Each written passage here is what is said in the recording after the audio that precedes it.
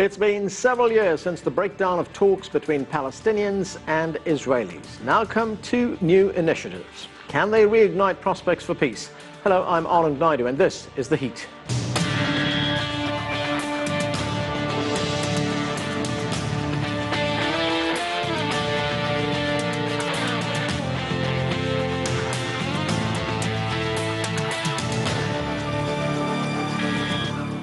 Hopes for a two-state solution to the Israeli-Palestinian conflict are in, quote, serious danger, according to France's foreign minister. The comments were made last month at a conference attended by more than 20 countries aimed at reviving the long-stalled peace process.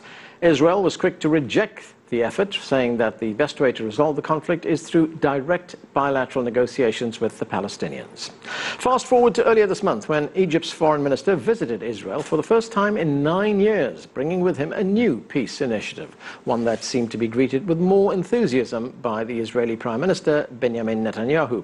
Later, we'll talk with an Israeli and a Palestinian about the latest prospects for peace, but we begin with CCTV's Stephanie Fried in Tel Aviv and Adel El-Makhrouki in Cairo.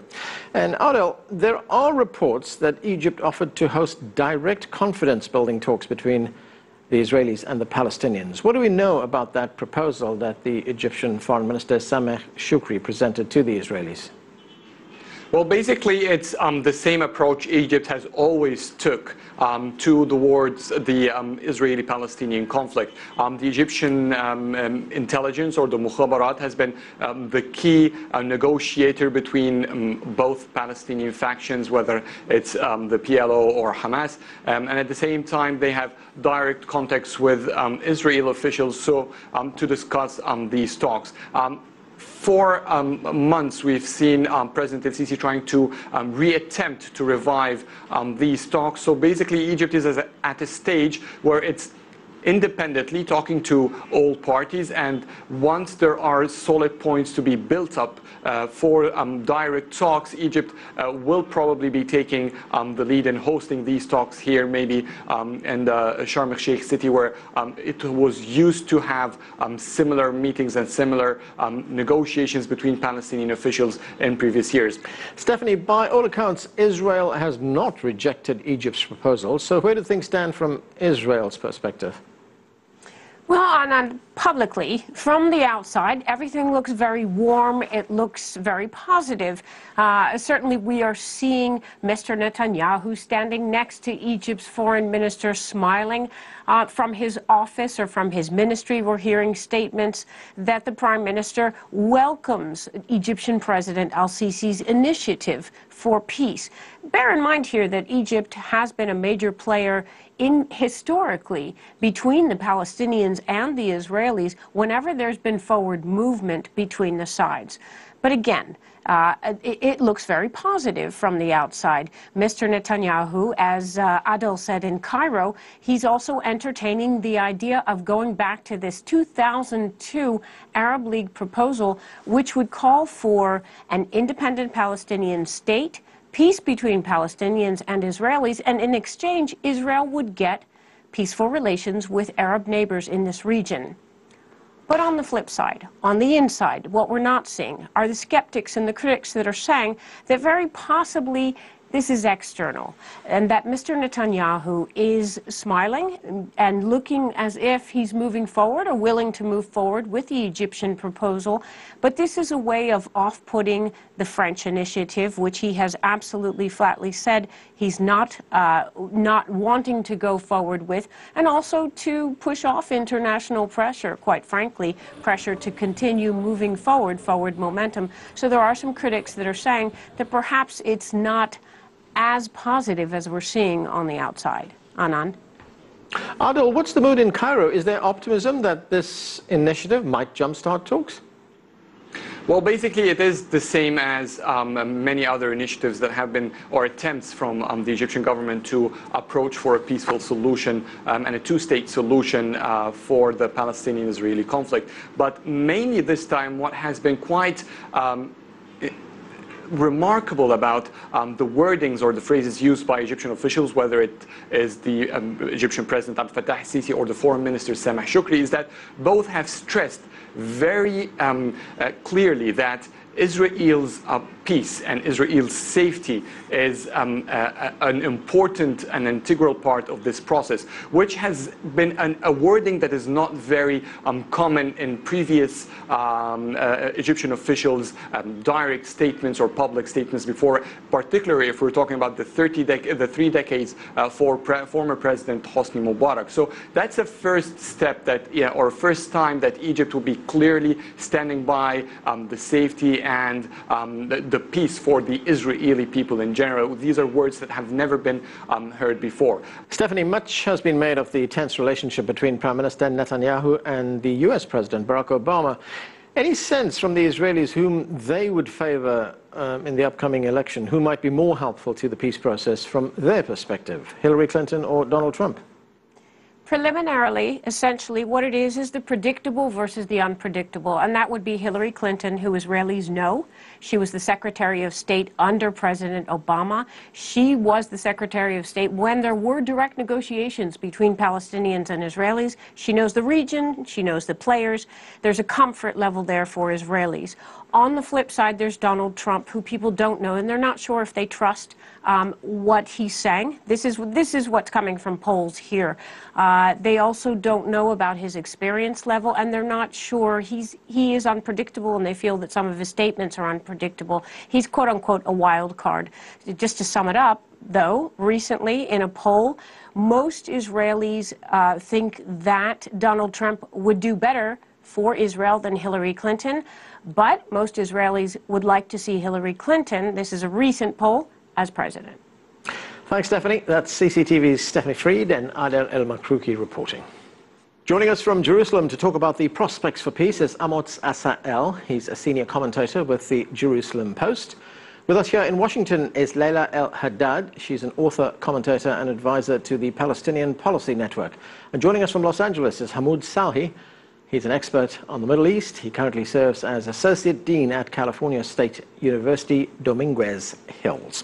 Thanks to all of you for joining us. Hamoud, let me start with you. As we reported, the peace process broke down 2 years ago. So remind us again why we are at this situation right now. No peace process for 2 years. We are at stalemate. What happened? Well, actually, in more than 2 years. There are a lot of things happening in the Middle East. There is the Arab Spring. There is a new threat of Daesh. There are huge economic issues, political issues, legitimacy of the Arab regimes. But what is significant in the last maybe 6 months or so, even the last few weeks, that you have actually a movement, despite its limited significance in the region, discussing or talking about the prospect for jumpstarting this process. Whether this is good or not, it remains to be seen. We've seen, for example, a meeting of the Arab League Summit, despite its failure in Nouakchott, which its communique finally talked about reminding the Arab world that the core issue is still the Palestinian-Israeli issue. We had the a visit of the Egypt's foreign minister to Israel since 2007, and there were some issues, but the issue of the Palestinians was raised. And then on the top of that, you have the Paris meeting. All of this were significant and a movement. But again, the Palestinian-Israeli issue is very, very complex. There are so many side issues that we need to consider, and it doesn't seem to be at the top of the agenda. The agenda today is how to deal with terrorism, how to deal with the issue of Syria, how to deal with the issue of Iraq, how to deal even with the issue of Yemen, and on the top of that, the perception of the Iranian threat. Okay, well, as you say, lots of things happening. Amos, from the Israeli point of view, what is it going to take to get this peace process back on track? I think that Hamoud is very right, that the region is rife with distractions that overshadow the agenda right now and simply leave neither time nor patience for what has now emerged as a marginal issue in the region. We're talking about a region that stretches from the shores of the Atlantic to the shores of the Indian Ocean and houses or inhabits some 300 million people. and the travails of an aggregate 10, 12, 15 million Israelis and Palestinians simply dwarf compared with the mass killings in Syria, in Iraq, and in Libya, and in Yemen, and the challenges to the time-honored regimes in these and other countries in the region, and the severe economic problems in the region's most important country, Egypt, and also even in the Gulf states. And in these general circumstances, I don't see the magic wand that will suddenly change the agenda and also reinvent the situation between the Israelis and the Palestinians anytime in the near future. Right, Leila, the Egyptian foreign minister met with the Palestinian president, Mahmoud Abbas, as well as the Palestinian chief negotiator, Saeb Erekat, among others. There's been talk of setting up a working group. That working group will, of course, include the Israelis and the Palestinians, as well as Jordan and the Egyptians. And what it would do is develop what's been termed confidence-building measures. Is that a good start? I mean, sometimes I look at these actors and these players that are, be it the countries like France or others in the region, and I wonder, do they have amnesia, or is it just a case of there's been so much invested in this process without actual peace, which is more of a sunk cost, that they, you know, the conventional wisdom seems to be that the more we throw into it, money and time-wise, that perhaps, and ultimately something will come out of it, you know, but it's just deja vu. It's like I feel like they're baking the same cake using different molds in a way. You know, every couple of years we have some new initiative or some new thing, term, you know, a roadmap, a confidence-building measures or whatever, proximity talks and so forth, the French initiative. But, you know, ultimately without exacting a cost, without holding Israel accountable, nothing will change. I mean, and everyone knows the two-state solution, any prospect for a two-state solution is completely dead now. And if governments aren't willing to hold Israel accountable, then the citizens of the world and Palestinian civil society and others will, by means of boycott, divestment, and sanctions and so forth. And when you say hold Israel accountable, right, what would you like to see?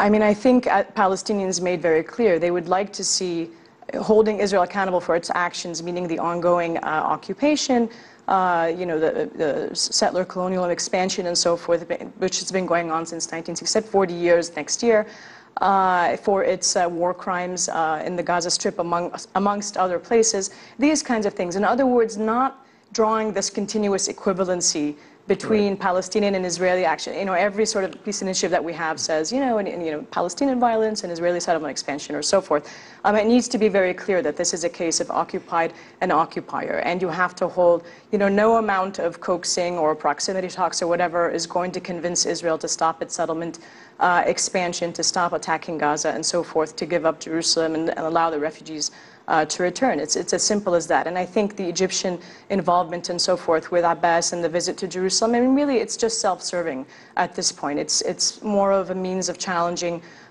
Turkey. I think it's a means for Sisi to be able to exert more influence, I think, in the region, to gain their assistance in terms of combating what's going on in Sinai, and perhaps even viewing Jerusalem as a road to Congress and to the United States, and being able to get more aid from the U.S.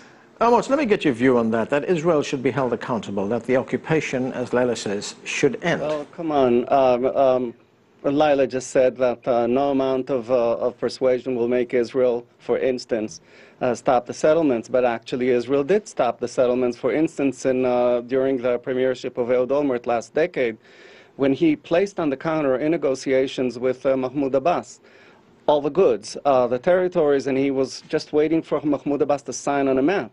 And he wouldn't do that. And then even the hardline Benjamin Netanyahu later also agreed to freeze for a set period of time settlement activity. In other words, there were such Israeli gestures in the past, and there were such Israeli attempts to come to terms with the Palestinians. This is even before we discuss the even more outgoing and overarching ways of Shimon Peres when he was prime minister. It didn't work out, and our conclusion here in Israel in the face of all that was that the Palestinian interlocutors we face are at best willing to engage in deals that would be intermediaries and middle steps towards a future complete dismantlement of the Jewish state.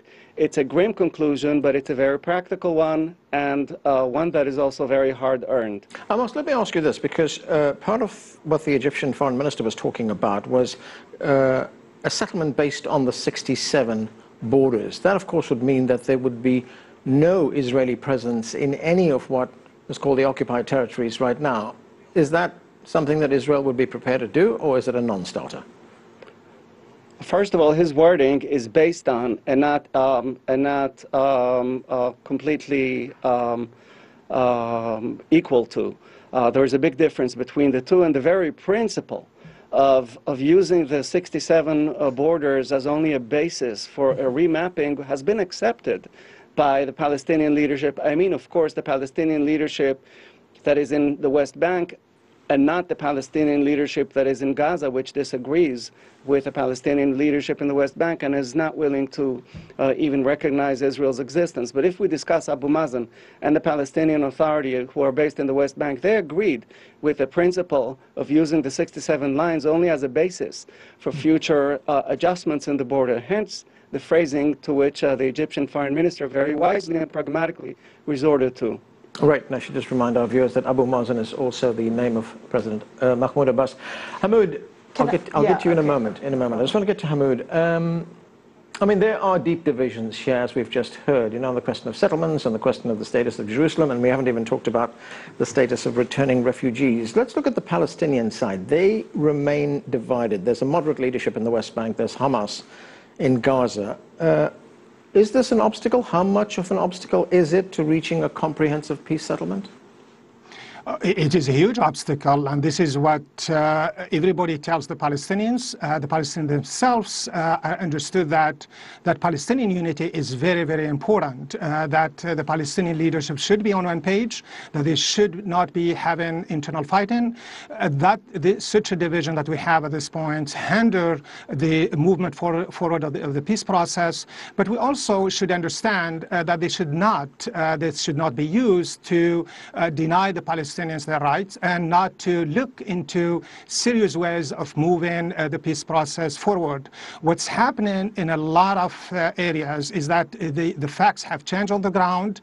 The dynamics, the movers, the leaders that moved the peace process in the past, or that moved the peace process in the past, have changed. The demographics in Israel have changed. The movement of about 1 million Russians coming after the collapse of the Soviet Union to Israel and establishing an Israeli identity changed the power. The Israeli leadership no longer talk about the normalization that Ishaq Rabin used to talk about, that Shimon Peres used to talk about, because of the realization that the Israeli mode today is that if we are secure enough, if we build walls, if we build our security system, we are going to be safe. Laila, go ahead. Well, one, nobody really cares what Mahmoud Abbas thinks or does anymore. He's completely morally and politically bankrupt and has no legitimacy amongst the Palestinians, and it's really the opinion of most Palestinians that the Palestinian Authority should be dismantled and Oslo should be disavowed. Two, every peace process has been a smokescreen for Israel to continue its territorial expansion, you know, in line with its governing policies since its foundation, which has been territorial inclusion, demographic exclusion, right? More land, less Arabs. And so there's no denying that. And there's always been a so-called partner for peace, but it's just the same sort of, phrases that are recycled by the Israelis to be able to, forestall, postpone as much as possible any kind of negotiated settlement. There was never a mention of Palestinian statehood anyways in the Oslo Accords, we all know that.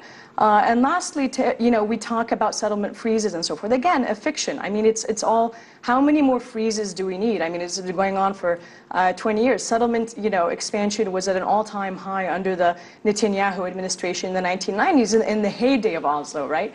And even in the past few years, we had thousands of new settlers brought, by way of settlement expansion in Jerusalem, for example. So, I mean, again, all of this talk is completely absurd, completely bogus. We know that that settlement expansion is ongoing. And again, the only way to do this, to be able to stop this, is to be able to put pressure to hold Israel accountable. And if we're talking about specifically, then for example, withhold U.S. aid, which is by every measure, politically, economically, so forth, works against U.S. interests in any case. Amos, talking about Israel and its search for a partner, as it says, to negotiate with, Israel has made it clear that it will not negotiate with any Palestinian delegation that includes members of Hamas. That sounds like a precondition. How does one overcome that? And I ask you that because I presume Israel would want to reach an agreement that is comprehensive, that includes everybody. I will address that in a second, but first I have to make one correction to what Lila said. She said there was no denying that Israel has always wanted maximum land and minimum Arabs. That is unfounded factually, because Israel, in having gone to Oslo and in having later, the Israeli voter, having later elected Israeli leaders who said for the record that they want to cede the West Bank in turn for peace. The Israeli voter, let alone the Israeli government, said plainly they want less land in turn for peace. So let's get that one accurate. Concerning Israel's attitude towards Hamas, it is not that it is disqualifying Hamas inherently and indefinitely. It simply says that negotiating with an entity that does not recognize Israel's right to exist is futile to begin with. What will we negotiate with them? The terms of our hanging? All right. Let me go to Hamoud. If we look at the current composition of the Israeli government right now, it's dominated by hardline right-wingers. We have Avigdor Lieberman. He replaced Moshe Yaalon as defense minister. Lieberman is a defense minister who's once said that he wants to expel Palestinians from Israel to the occupied territories. He wants to behead Arabs who show disloyalty to Israel. What chance of a peace settlement with men like him in the Israeli government? It's a very, very serious question, and that speaks volume to where we are at this point. And it's also its reflection of what's going on in the whole region. There is a sense that the Palestinian issue, the Palestinian rights, that the Israeli-Palestinian issue is no longer an issue that we should be concerned about, and that gives ammunition to the leaders to state what they do. That certainly doesn't bode well for any attempt to move the peace process forward. But again, there are some dynamics in the Israeli society that we need to consider when we talk about peace. We're gone from the old generation where the idea of having a two-state solution, despite however you want to define that, and I know it's very, very complicated, but the old generation believed that normalization meant the Israelis recognizing the Arabs and the Arabs recognizing the Israelis, and the two together could live in peace and security. This is what some leaders, Palestinian leaders, talk about a one-state solution. That generation is gone these days because of the dynamics that changed in the Israeli population. Okay, Lala, the French foreign minister said that the two-state solution is in, quote, serious danger.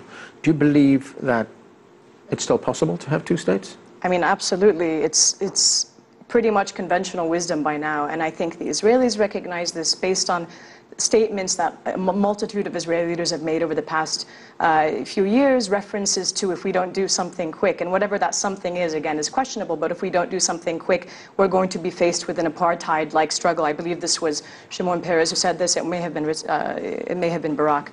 That we're going to be faced with an apartheid-like struggle for equal rights in a one democratic state. This is from, Israeli leaders saying this. The Palestinian leaders recognize this, and clearly Palestinian civil society, with their call 10 years ago, this month for a global movement of boycott, divestment, and sanctions, recognizes this.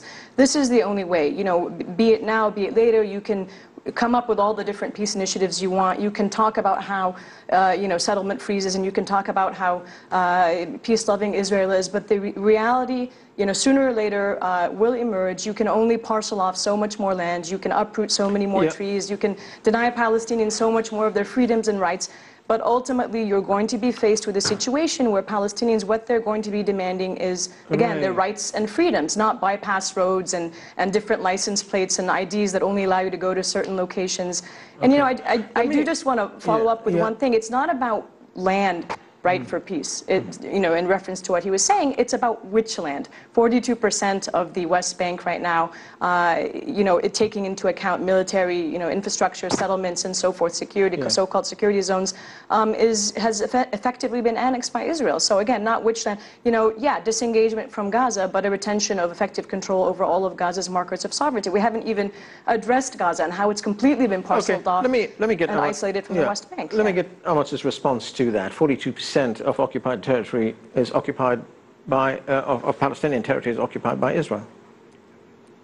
Is used by Israel. First of all, to answer your broader question, I absolutely do think that the two-state solution is feasible.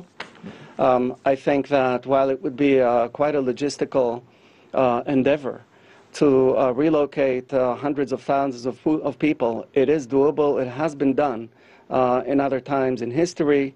And parenthetically, I should say here in this context that what Minister Lieberman said was not, at least openly, he never said that he wants to expel Arabs. He said that he wanted population exchanges by agreement of the sort that took place historically, for instance, between Greeks and Turks after World War I, or between Indians and Pakistanis after World War II. Having said all this, I say that a two-state solution is feasible, but the prerequisite is not about some kind of a physical remapping, nor about some contractual crossing of T's and dotting of I's, but about a mental transformation whereby, first of all, the Palestinian education system will cease to speak to its own children in a language of hate and libel, in a language of denialism, and in a language that dehumanizes us Israelis and, more broadly, all the Jews. This is the prerequisite. When Israelis and Jews look at all this and listen to all this rhetoric, what comes to their minds is the Jews' historic experience with the medieval church, and that's a non-starter for any peace deal. Okay, I have some final questions for the two of you. That's Leila, and I need some short answers because we're running out of time. Leila, Israel's Foreign Ministry Director General Dori Gold blames the breakdown in the peace process on Palestinian violence, and you would say?